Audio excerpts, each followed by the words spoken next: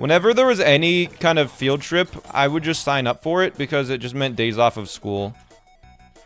So, I think I went to, like, every possible thing. I went to, like, the most random conventions at school just because it was like, hey, I get a day off.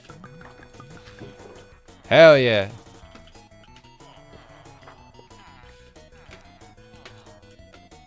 Like, there was one where it was just like, yo, we got the ex-Russian Prime Minister and Nickelback. And I was like, I'll go to it. It's a day off of school. And so I went.